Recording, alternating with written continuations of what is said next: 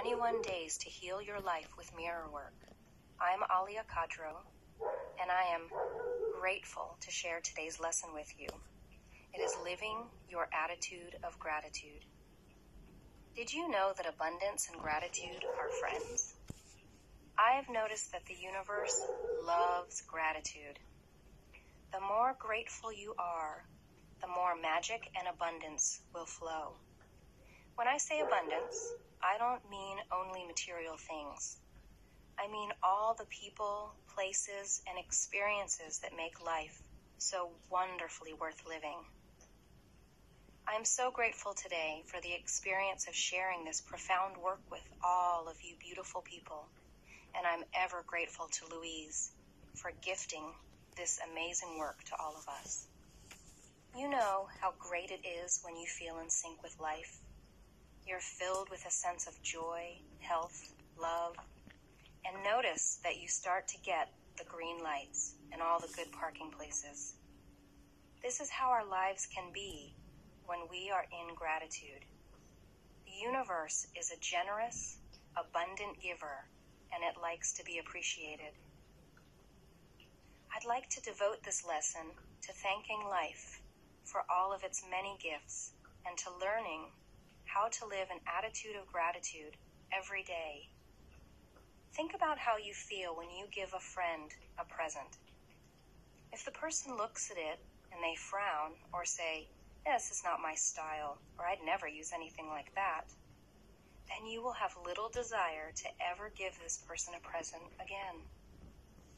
However, if their eyes dance with delight and they're pleased and thankful, then every time you see something they would like, you want to give it to them. I learned how to accept compliments and presents from Louise. With each one, she beautifully affirms, "I accept with joy and pleasure and gratitude." The universe must love her expression because she always gets the most wonderful presents. She lives the practice of gratitude. Louise begins the moment she wakes in the morning. She says, "Thank you, bed, for a great night's sleep." When you attune yourself with gratitude at the start of your day, it is easy to think of many, many more things to be grateful for. By the time Louise has gotten out of bed, she has probably expressed gratitude for 80 or 100 different people, places, things, and experiences in her life. What a gorgeous example. At the end of your day, before you sleep, go throughout your day. Bless and be grateful for each experience, even the challenging ones. Forgive yourself if you feel that you've made a mistake or a decision that you didn't consider optimal.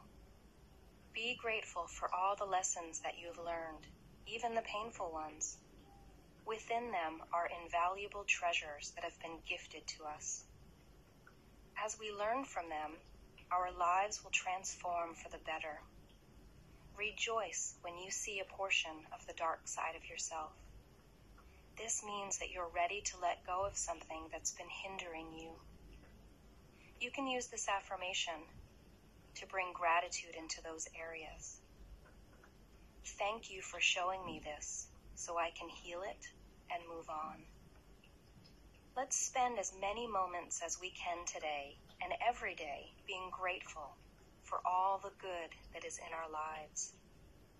If you have little in your life now, it will increase. If you have an abundant life now, it will increase. This is a win-win situation. You are happy, and the universe is happy. This attitude of gratitude increases your abundance, and so it is. Let's use the affirmation, "I joyously give to life, and life lovingly gives back to me."